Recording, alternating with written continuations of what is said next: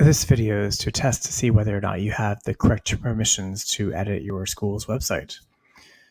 So please go to our homepage at www.pgcps.org and scroll to the bottom of the site. Bottom right corner is Login for Editors. Click on that link. You'll see a login button. Click on Login.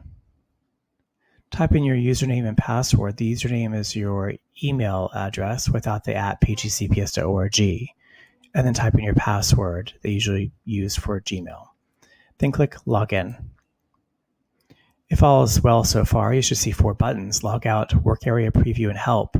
If it says Display Name, Your Name already exists, please email us at websupport@pgcps.org and we can correct that for you. If you've successfully logged in, we're going to see if you have permissions on your school's website.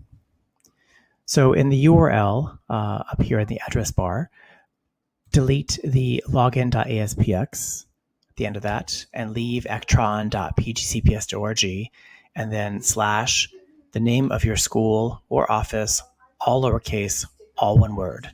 So if I were going to Mary Harry's Mother Jones, I would type all that in one word and then click enter. You should land on your school's website that looks much like your www.pgcps.org website, but this time it's in Ektron, E-K-T-R-O-N, and that is your staging or editing area that you will see, and then the public sees a www version.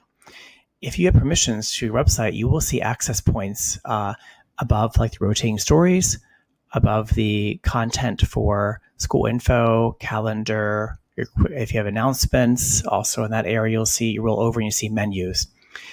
If you do see those things, all is well. If you do not see the access points or do not see drop-down menus that say edit or add things, please email us at websupport@pgcps.org, WEBSUPPORT@pgcps.org.